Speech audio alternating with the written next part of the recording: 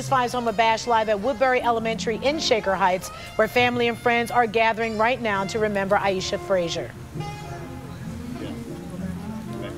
A candlelight vigil begins in about half an hour. We are expecting hundreds of people here tonight, and already dozens have gathered. Aisha Fraser's family saying this outpouring of love and support and grief is a testament to the woman that she was. It is difficult for people to picture Aisha Fraser without a smile. There was something special about her, and the community reaction to her death is evidence of that. But underneath her smile, her family says Fraser feared her ex-husband, Lance Mason. But she was scared of him. Oh, yes. Deathly afraid of him.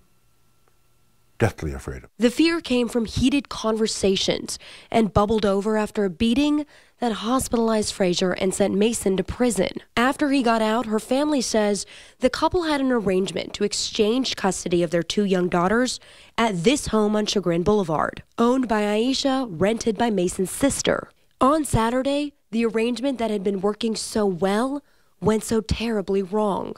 On Saturday, he waited for her. And when she pulled in to drop the kids off, as agreed, as she was taking the children out of the car,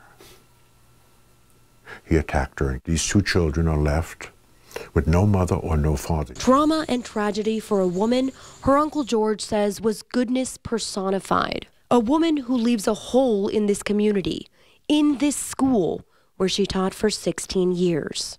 It is said that you know that you lived a good life when people never stop mentioning your name.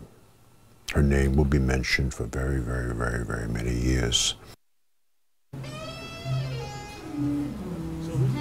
The couple's two young daughters are with Aisha's best friend, their godmother. She plans to adopt them. Again, that candlelight vigil expected to begin at 5:30. There are already dozens and dozens of family and friends gathered to remember Aisha Fraser.